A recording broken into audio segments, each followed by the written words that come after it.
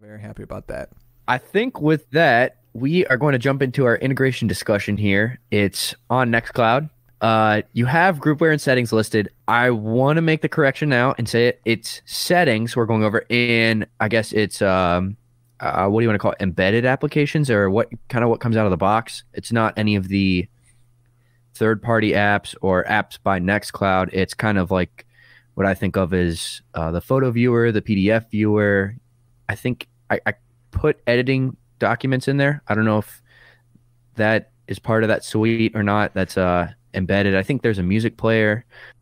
So it's all the built-in applications, and it's everything that comes with the vanilla Nextcloud install, without having to install anything additional. Any kind of, yeah. So I'm going to go through those, and then I'm going to go through the settings as they exist on a vanilla install. Stuff to tweak, stuff to be aware of, stuff to look over.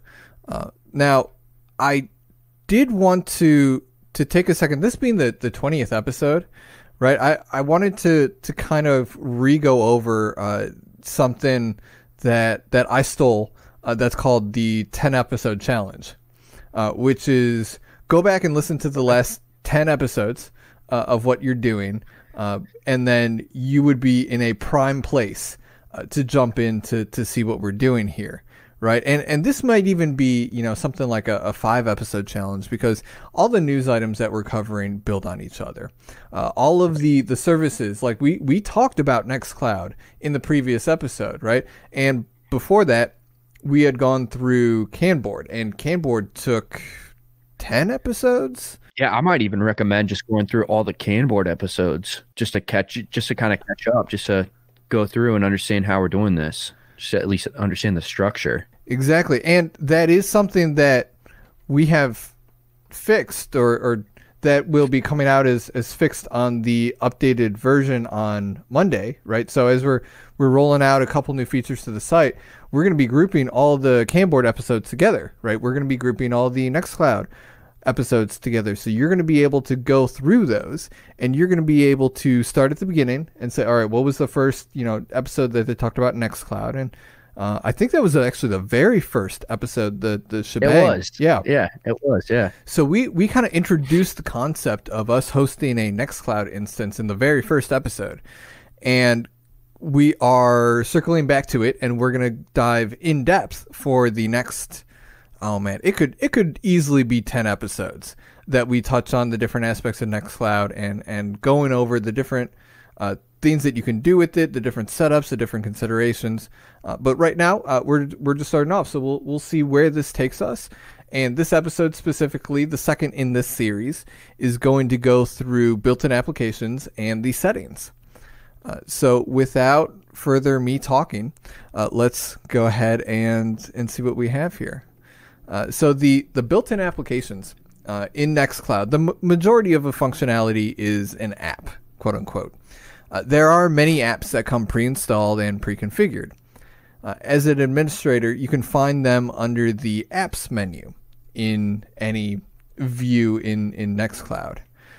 Note that starting with Nextcloud 20, the default homepage is the application dashboard instead of the files application, and that's what I was alluding to earlier. And I do have a link in the linked show notes, or the linked documentation has a link to Nextcloud's dashboard documentation, where you can find out more about how that's supposed to work and how to set that up and how to configure it. I would assume we're going to go through that one of these days. Probably when we're more familiar with it, as this is a feature that is fairly new and has just been rolled out. So I haven't really had a good chance to play with it yet, but I would be interested in diving in there sooner or later to see what we can do with it. Now, I have a list of applications here that are built in, and I have them listed simply in alphabetical order, and I have them listed here to make users aware of the functionality that is bundled in with a default Nextcloud install. So right out of the box, this is what you're getting, and here are some to be aware of. This is by no means comprehensive.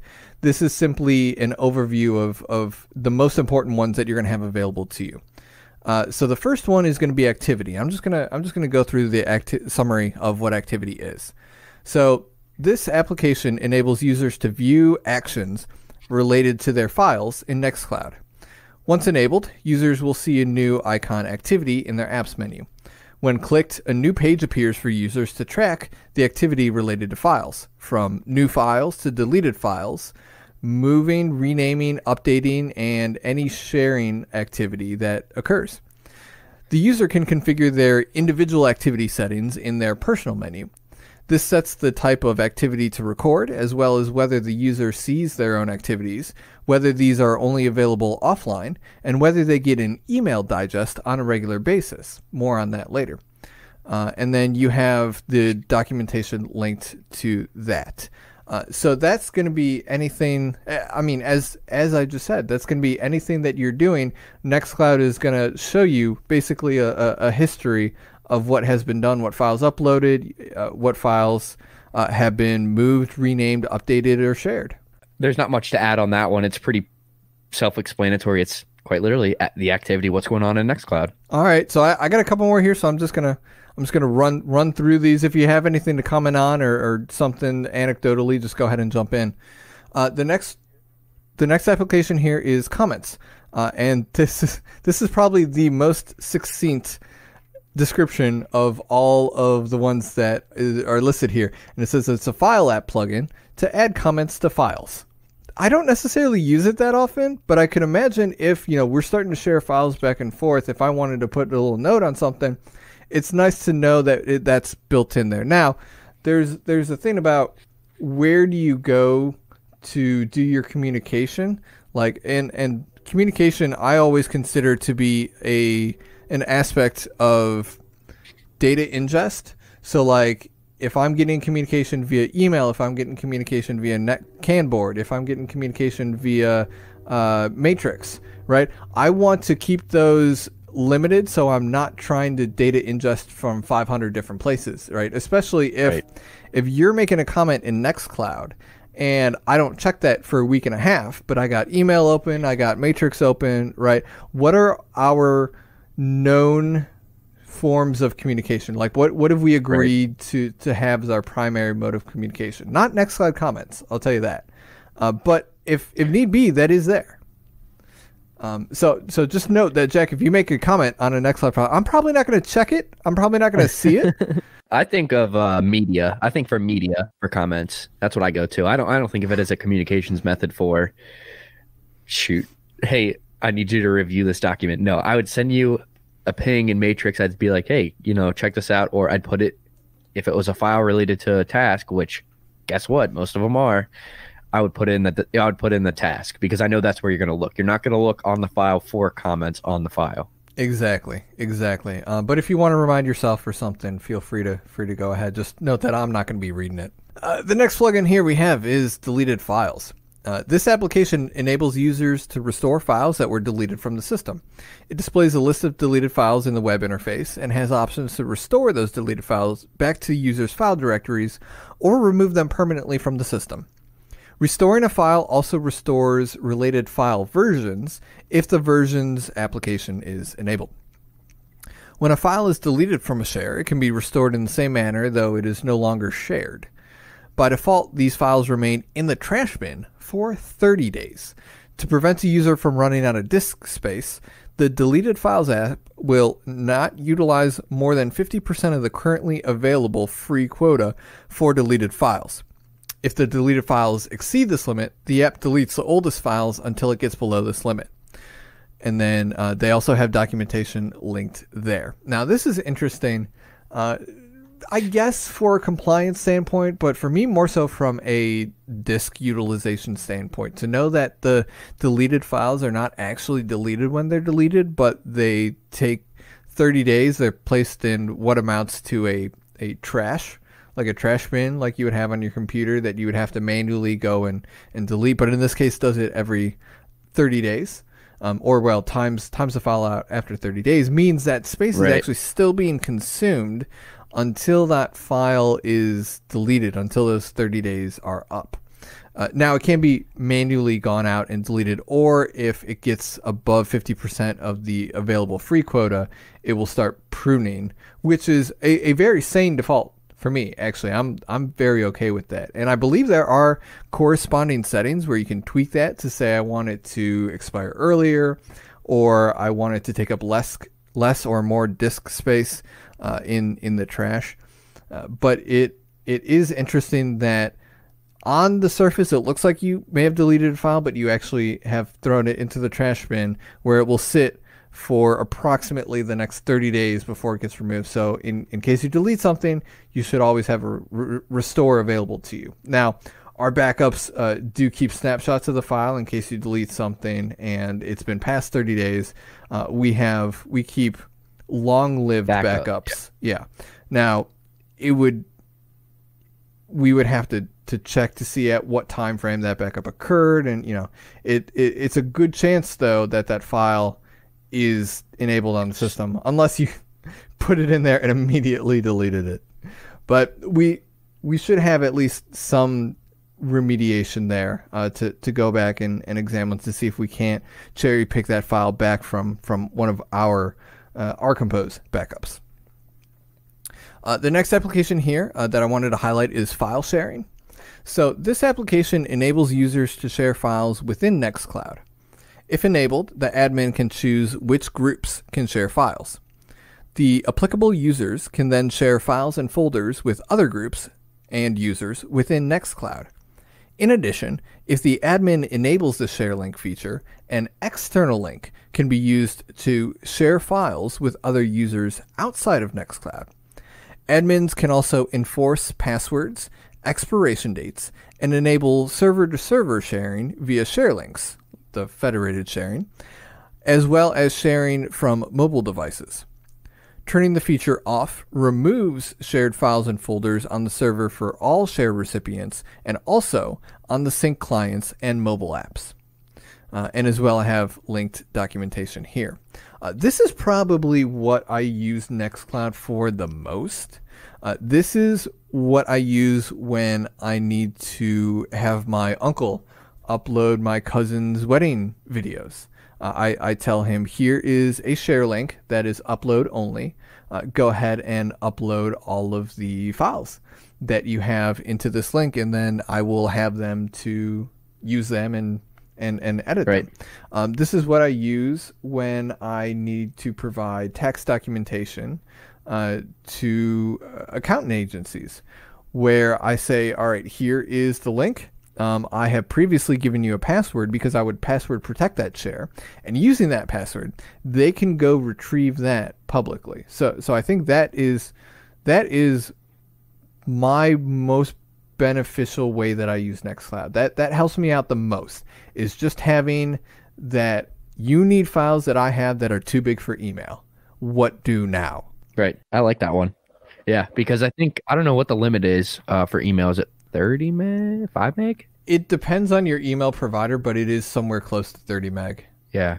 So it's definitely a lot easier to just, and especially with that, you're also getting, you can just send one link versus attaching however many files. Say there wasn't a limit via email. It's like, well, now you have kind of not a permanent home, but more or less a permanent place for these files to be stored and for whoever needs to get them.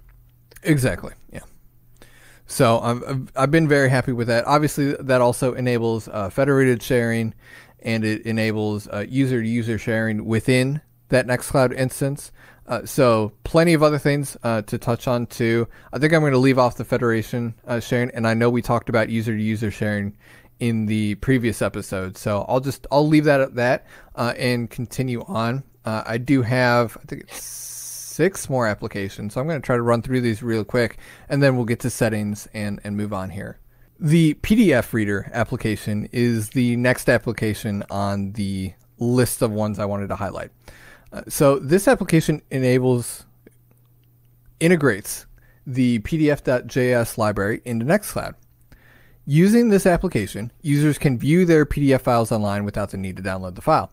When this application is enabled, publicly shared PDF documents also get shown in the PDF viewer instead of only showing a single static snapshot of the document. The PDF viewer requires a modern browser, does not work with Microsoft Internet Explorer versions below 9, which no one should be using anyways. I was going to say. So hopefully that limitation is not something you're concerned about. If you are, find help. Find help. PDF.js is a JavaScript library developed by Mozilla. You can learn more about PDF Project at their homepage there. So real quick, we all know what a PDF is and how to see it in a browser. This is enabled by default. So if you're expecting to be able to read PDF files in Nextcloud, that feature is already there. Like I said, a lot of these are built in. A lot of them are functionality you would expect to see. It's just the way Nextcloud structures their plugin architecture, their application architecture. These are all modular components of the system, and I wanted to highlight them as we go down to show the functionality that is available on a vanilla system. Yeah, and I really like that you highlighted that. It's because in that you specifically that you attach the GitHub link to the project, at least for most of these built-in ones, because I thought it was kind of developed as one monolith, essentially. Knowing that it's split and spread apart, and that you have different what do you want to call it? Core features, built-in features. Yeah, just like application features. They're modular. It boils down to they're modular. You know, you can switch it out if you don't like it. It's not, you don't have to remaster the entire code base. You just kind of have to know one piece of it. Exactly. So you can swap these out, and as I'm sure we're going to find out next week, you can install others. So the next one to touch on is photos. This one actually doesn't have a paragraph written about it. They simply have bullet points with emojis. So as much as we love pictures, different developer stuff probably. on here. Oh yeah, no, a completely different team, I'm sure. Decided to take the bullet point route here. The emoji route. Emoji route. Yeah. Thanks, guys. Photos. This application actually I know was recently reworked. There was a whole bunch of backend optimization done, which led to a couple of headaches because there was feature regression, where there were features that were not implemented in the new one that were available in the old one. I haven't checked on those recently, so I'll have to see where they are currently. But it does come with a vanilla install. It has, its highlights are that it's a beautiful photo and video timeline available. It supports favorites and tagging, like tagging photos. My favorite feature, you can link directly to a slideshow and easily share that. So you can simply share a slideshow. Try saying that 3 times fast. And that's just going to be like a photo album, like you would just share a regular photo album. And then you would create those photo albums inside of that Photos application. It looks basically like rearranging a bunch of files in the different albums. Like it's not complicated at all. It's nothing fancy either. But it does the job and does it a little bit more efficiently now, hopefully. Question for you on that Photos app. I think it might be an add-on app, but the identification, I think it's like face identification or photo identification, it might be an add-on. I think I was under the impression it was built in, but it might be third party. It probably is. They didn't highlight it. Basically, I think it uses face recognition to recognize who's in what photos, and you can kind of search by those photos. Well, I know here you can manually tag photos. But yeah, that might be something interesting for you to bring up in the next episode.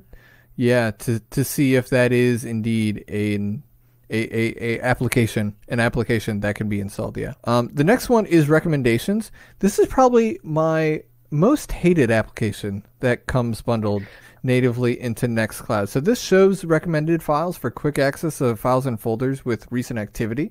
Now we had gone over. I think you can disable it. We talked about it last week. I think we talked about it last week. You can disable that, and then I think there's one that's my other setting that I dislike is the default. It just starts like notes almost. It just starts you off with a cursor, and I said, why? No, I don't need this. I'm uploading files, not writing a story right now. It's Nextcloud, stop. Yeah. Yeah. So that is something that I actually didn't know how to disable for the longest time. I just hadn't cared that much, and I was like, this stupid thing is really dumb, and it's across the top banner, and I didn't even see it in the bottom left corner of every single screen is the little settings where you can just go and unclick that check mark box, and I never have to see it again, and that is just made my life so much easier. So I'm gonna have to be doing that from now on. But yeah, so that's an easy one to turn off, and I would recommend that be turned off unless for some reason you just love seeing everything that you have just completed. I mean, that's what it is. It's most recently. I mean, the recommendation engine is basically what have you most recently touched. So, yeah. The next application here is text, and this is collaborative document editing. So this is simple text. This isn't Collabora, which would have like the... This isn't document, right? This is like markdown files. Correct. This is raw text files. This is not a word processor collaborative editing suite. That is something that is available and something I think we should touch on, but not something that is enabled by default. This is simply raw text files, but you can share and collaborate, with whoever you want to, and I'm assuming you could do that on a public share as well. It seems to indicate here, and all the files that you're writing are saved as Markdown, which is our favorite markup language, and they have more open source underneath the hood that's powering this. So that's a really quick and easy way to do collaborative document editing, but there are more refined platforms that if you're looking to do that, you may be more interested in, like I said, such as Collabora, and I don't know if OnlyOffice powers that or if OnlyOffice is a separate implementation. Either way, I'm sure we're going to dive into that later. The last two I wanted to dive in here is the usage survey, which sends anonymized data to Nextcloud to help us to improve Nextcloud. Now, the instance owner, the application owner, the admin, always has full control over the content sent to Nextcloud, and it can be disabled at any time. So that is actually, I want to dive into all the specs that you can see when we take a look at the settings about a given server. So we're gonna take a look at that, but there is anonymized data that by default, I believe, is being sent to Nextcloud. So we've talked about how sending statistics back helps the overall development cycle and how that really works. So I'm just gonna leave it there. I do have the documentation link so you can see what is being sent back and how it's anonymized, et cetera, et cetera. But it is something that can be turned off in an instance. So if that's still something you're just not comfortable with, go ahead and turn it off. And that's why I wanted to make sure to highlight it to give you the option to do that. And then the last one here, and like I said, this is just alphabetical order. So video player is actually the last one on the page. And the video player is just a responsive video player, so you can watch MP3s, WebMs, or MP4s, WebMs, whatever AVIs should all be viewable with that built-in video player. So it's fairly standard. Just another great feature that I would expect to be in there is in there. So nothing really to expound about. Jack, before I move on, do you feel like I touched on all of the applications that I came in here? Is there some kind of glaring hole that I didn't hit on? No, it doesn't look like it. The one thing I note is that a lot of these are JavaScript, which I guess makes sense because they're all part of that front end. Nothing's, I guess, is touching that data on the back end. You don't need PHP for a lot of this stuff. You just need, I guess, access to the files. But I don't know. It's interesting because I just see a lot of them it looks like JavaScript based applications. So, well, and also what that allows us to do, which is something I think we should touch on as well, is writing completely separate applications for mobile use, and then using that to contact the server backend and interact with it like it was the front end application. So just another way that it makes itself more modular there. With that then, let's move on to settings. And this is just going to be a brief overview of the settings that were interesting to me on a vanilla install. Now, this is from the point of view of an administrator. So I'm going to go over two sections here. I'm going to go over the personal settings section, and I'm also going to go over the administrative settings section. So the personal settings section has several subsections that are available. Initially, it has personal info, then security, activity, mobile and desktop, accessibility, sharing, flow, and privacy. So there's a ton of things in these subsections that you can go in and explore. I don't know. I guess I'm weird. And Jack, you're gonna have to level set me on this. But when I do anything, when I spin up a new instance of an application, when I install a new OS on my phone, when I anything, the first thing I do is go around and see just what am I able to tweak about this.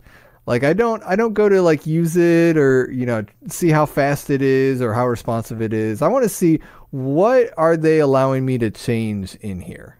Like, is that just me or do other people do that too?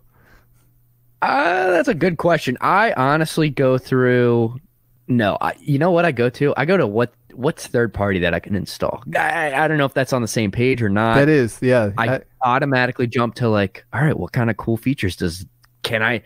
It's not what's already here. It's what kind of cool features can I add on to what's already here. That's interesting. Yeah, that is. That's really. So I guess I go to plugins maybe. Yeah, I kind of jump to plugins. How can I customize this? How can I throw it on? Whereas I go to, all right, what are they allowing me to do here? How can I tweak this? So for me, settings is actually very interesting. I put a lot of weight on, what comes out of the box? What are they actually allowing me to do? How can I make this my own? So there are a couple of recommendations going through just the personal section that I say, all right, here's some of the cool things that they allow you to do. The first one is adding a profile picture. I know that doesn't seem like a lot, but then I start seeing my face everywhere and start associating this kind of ownership. And then, when Jack sees the file that I've shared, he's actually seeing me as I'm sharing it to him. Exactly. So it's one of those tweaks that I always make sure to do. I always make sure to, whenever I sign up for a new service, go into my settings once again and throw on a profile picture so I can kind of see where it shows up in my day-to-day workflow. The next is the activity. So we had talked about this activity application before, and here's where you get to start configuring it in the settings. And for what it's worth, most of the applications, once you install them, will put in their new section under your personal settings here. So if you were to install a third-party application, it would pop up here and say third-party settings for this specific application. So the activity settings are able to change which activities generate notifications and how often they're sent. Now, that goes hand in hand with how they're actually sent. So there are two options you have there. You can have them sent via the actual Nextcloud interface. Like, it has a little alerts button on the top of it, and it says, you have so many notifications pending of that you've chosen to indicate. Yeah. Or you can have them emailed out to you in a digest. So I prefer twice a day to have my notifications emailed out to me. And that's almost on every kind of service. So that's anything I use. I want kind of like a morning digest, and I want an evening digest. So that's the setting. Now, I don't have a lot that Nextcloud generates for me because I don't do a lot besides uploading and downloading files. That's just not stuff I want to be aware of. I'm probably already aware of. And this is going to be more so if I have a share out there that I'm expecting files to be uploaded onto. I want to be aware, I want to be notified when those files get uploaded. So that's something that I would indicate that I would like to get an alert for. Now, the setting does provide a way to sign up with your email provider and have that emailed out to you. So that would probably be the easiest way. Just any kind of email provider, you're going to search how to sign up Nextcloud with email, and they're gonna walk you step by step through that. Usually it's just going to be an SMTP server address, maybe not even a port if you're lucky, then your username and password, and then it should do all the rest in the background for you. But this would get you set up with email notifications from Nextcloud if that's something you're interested in. At least that activity would show up every time you logged into Nextcloud. And then the last interesting thing here is the dark theme, which is in the accessibility subsection, and that is a native Nextcloud dark theme. So instead of having to enable Dark Reader on Nextcloud, you can enable their custom dark theme and have that be rendered instead. So that's always handy. Nice. Saves on CPU. Yeah. Moving on to the administration section of this. There are a couple of global settings for the Nextcloud instance. For the administrative settings for all of the applications. This list of settings is available to all administrators right underneath their personal settings. So the recommendations that I would have here, and there's a slew of them. I'm not gonna touch on all of them, but under the support subsection, there is a list of community support links, specifically to their forums and to their chat. So if you have any questions, obviously, if you're running an rCompose instance, you can always contact us, and we'd be around to assist in the support of that. But more than likely, I mean, this is where we're going to take a look if we have questions, right? These are great resources. These are people who are dedicated round the clock to dealing with Nextcloud issues. These are people who really are passionate and who care about this, and they have a great community around them. So I would highly recommend at least checking those out if you never have previously. The next would be the basic settings, and this is where that email server setting comes into play. This is where you're able to set that to be able to send emails from your Nextcloud instance, like and it, not just for activity notifications, but also for like password resets, which you can also send via email. So there's several things you can do, and that's always a good thing to have in your back pocket, just to set up, just to have your Nextcloud instance be able to send emails through your email provider. Next is the sharing administrative option. Now this enables or disables sharing globally on your Nextcloud instance. So you as an administrator are able to disallow any type of sharing if that's not something that you would like to be happening. I mean, you can simply say, hey guys, I don't want this to be sharing. So let's go ahead and disable that. I don't want any shares going out. I want everything to stay in-house. So let's go ahead and disable sharing across the entire instance. Next is theming. So in addition to your profile picture as an administrator, you can also set the name of your instance, the color, the logo, and the login image of your instance. This is just a way to personalize it. It makes it a little bit more fun, a little bit more yours, a little bit more customized. Next is the usage survey, and that's where you would enable or disable that usage survey that we were talking about that is sent to the Nextcloud developers. Like I said, that is on by default, so you can choose to turn it off if you do so choose. And lastly is the system. Now I wish I took a snapshot of this. It's pretty cool. It shows a lot of the things about the underlying system. It shows the operating system. It shows the disk space. It shows the actual hardware down to like the CPU type. So like, Jack, if you were wondering what our DigitalOcean CPU, our processors are, yeah, it shows the clock speed, and it shows the processor type and all that. So it's really cool to be able to go in there and see that for something that's on a cloud, and you can see, well, this is an actual real thing. It's actually running on this, right? It's actually a server. Go figure. So that was cool to see. You can see the network, the shares, and all the active users information as well. So just an overview of the system as a whole.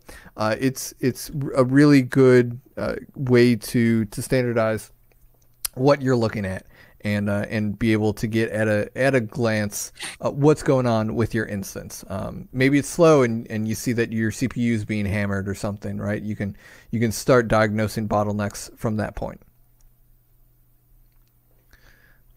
But that is all I have for applications, built-in applications and settings. So I think did a good job as far as what is available to you right when your instance is deployed and ready. Right, this is what you're able to immediately log in and say, oh, let me start tweaking stuff. Let me start looking into how I want to set up my instance, how I want to customize it, how I want to make it mine. This is the way to make your instance unique to you. And with that, I'm going to turn it over to Jack, and he's going to tell us how